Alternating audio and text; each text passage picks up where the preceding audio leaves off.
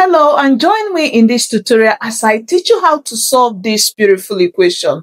Now, what kind of equation is this? This is your polynomial equation, but of what degree? Looking at the left, you'll see that this is raised to power of 4. That is degree 4.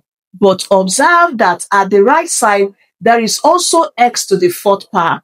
And you know, expanding this with this at the right reduces the equation to a degree 3. And what it means is that this is leading to a degree 3 polynomial, and we expected to have only 3 solutions for this x. Join me in this tutorial as I teach you how to solve this step by step. It's just so easy. And don't forget to tell us how it helps you in the comment. Let's do this together. So we're going to begin with our solution. So let's repeat what we have. X plus 1 to the 4th power is equal to x to the 4th power. Now we can rewrite this knowing fully well that for every a to the power of m raised to power n is equal to a to the power of m multiplied by n, which is equal to this. Now we can rewrite this to give us x plus 1 to the power of 2 is also raised to power 2. Multiply this, obeying what we have here, it gives you back 4. Is equal to x to the power of 2 is raised to power 2. Multiply this, it gives you 4. Remember, this is positive, so we're going to have x plus 1 to the power of 2 is raised to the power of 2. Take this to the left, it becomes minus x squared raised to power 2 is equal to 0. Now, looking at these two in the brackets and the sign in between, you observe that this leads you to a squared minus b squared, your algebraic identity, which is always equal to a plus b into a minus b.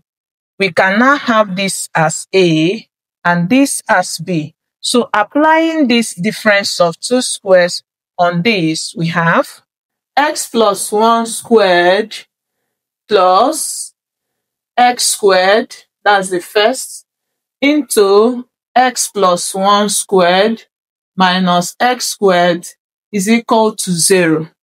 Now what do?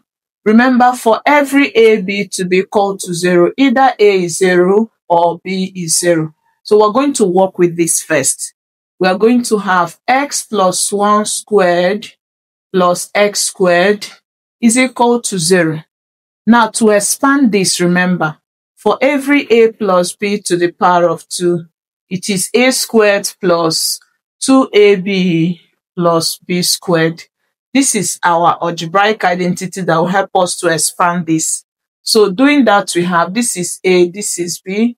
So we're going to have x squared plus 2 multiplies x multiplies 1, then plus 1 squared plus this x squared. Everything is equal to 0.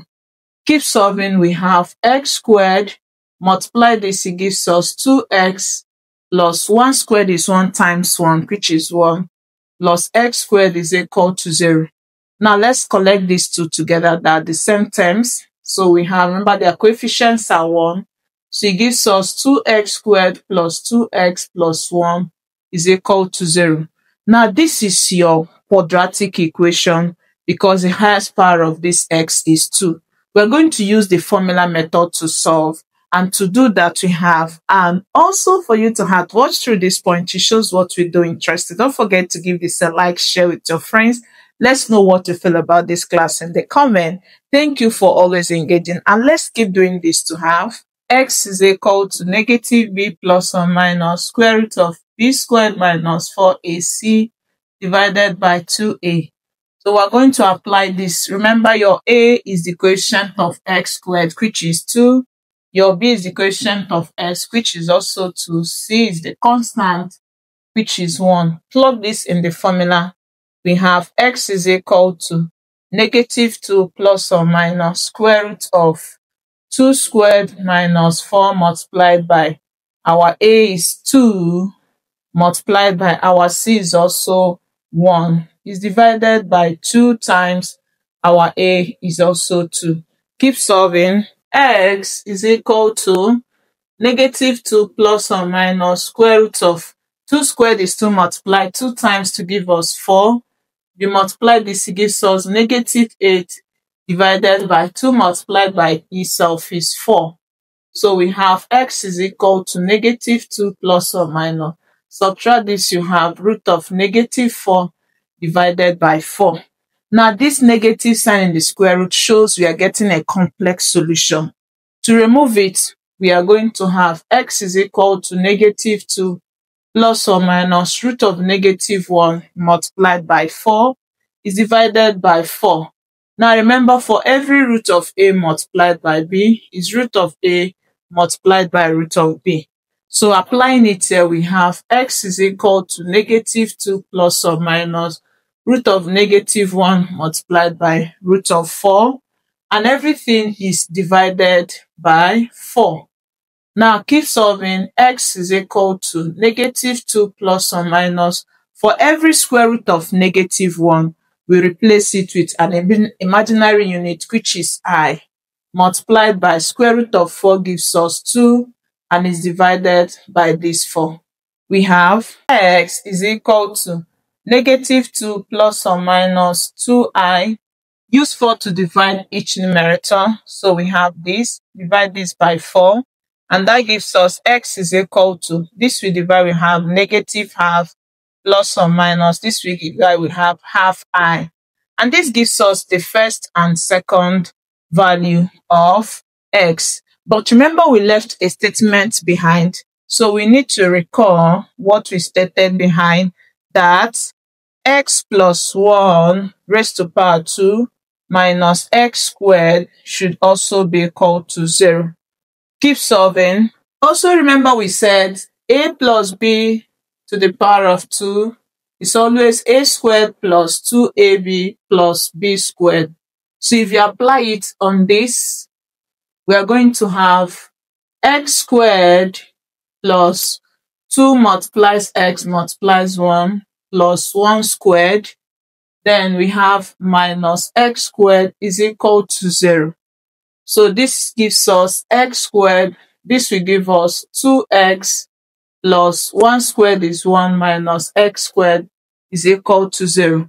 Now you see that this and this are of the same coefficient. So x squared minus x squared is gone. So we are left with 2x plus 1 is equal to 0.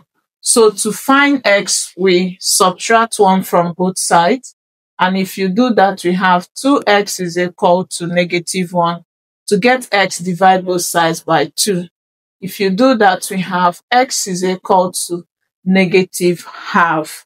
And this gives us the third value of x. Remember, these are the first. So let's rewrite it to have the first value of x is negative half plus half I.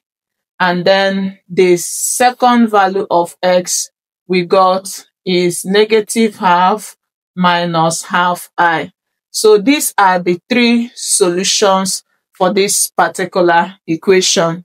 Remember that this is the real solution because you can find it on the number line.